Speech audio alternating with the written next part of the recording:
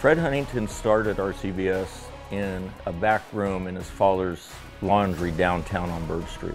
And it evolved into reloading dies and then into reloading presses. And here we are 80 years later in 2023 with 110,000 square feet of manufacturing. It's pretty awesome to see how it's grown over the years.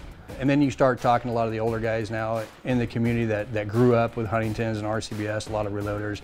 And you know, this location has had a huge impact in this community. When I started, we had manual machines and evolved into the CNC world. I started designing product with a pencil and paper.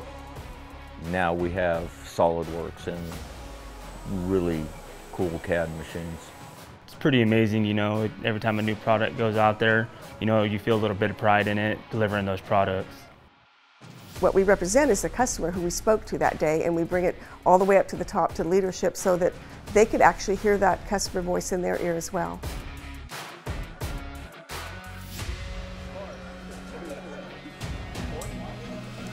This is a testament to what you guys do each and every day. And you should basically be proud. I mean, 80 years, I mean, it's a long time, right? Thank you, boys. Thank you all for what you do each and every day and what you do for the brand and for each other.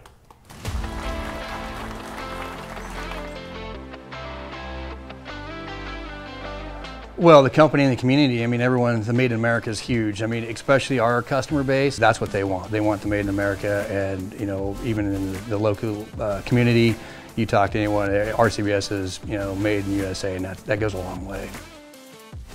The most important thing is that we just want to produce the best product we can for the consumer so that they'll come back year after year.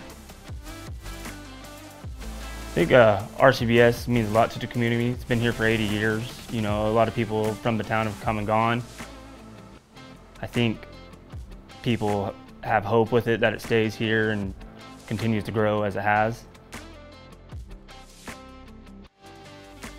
I'm definitely proud that, you know, our product is made in America. Most people, even before me, took a lot of pride in the products that were produced here, and I've always tried to carry that on. It is satisfying to see it actually from concept to, you know, completion.